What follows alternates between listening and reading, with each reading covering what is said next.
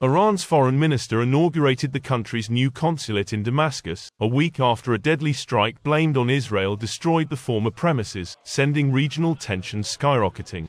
The new consulate was not far from the premises destroyed by the strike in the upscale Mazeh area, which also houses other foreign embassies and UN offices.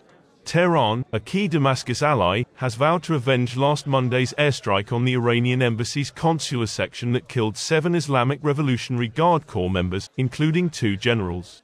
The strike came against the backdrop of Israel and Hamas' ongoing war, which began with the Iran-backed Palestinian militant group's unprecedented October 7 attack on Israel.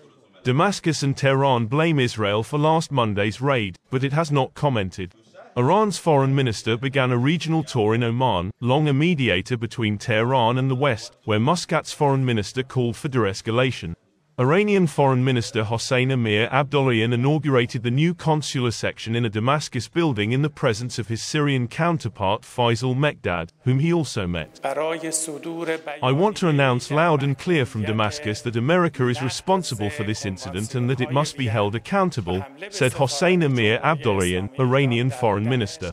The fact that the US and 2 European countries opposed a UN Security Council resolution condemning the attack on the Iranian embassy is a sign that the US gave the green light to the Zionist regime, he added.